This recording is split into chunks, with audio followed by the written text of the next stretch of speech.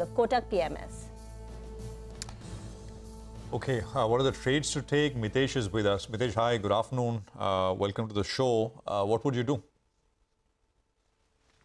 Morning, Prashant. Earlier in the day, we talked about the 100-day average and the gap level around 17,850. So in that sense, we have closed shorts on the index.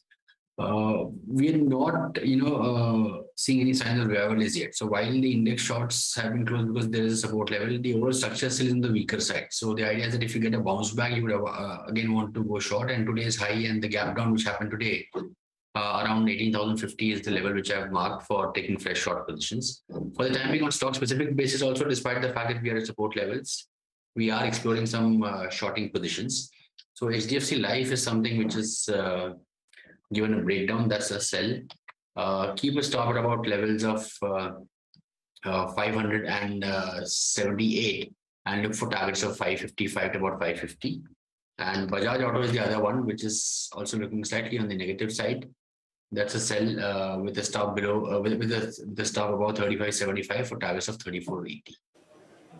All right, Mitessh, thanks a lot for those trades. We'll keep coming back to you through the course of the show. But as we speak, almost a 265-point decline on the index. Let's also welcome both Prakash, the one market expert, of course, and Jay Bala of CatchTheChaos.com. Thank you. Good afternoon, gentlemen.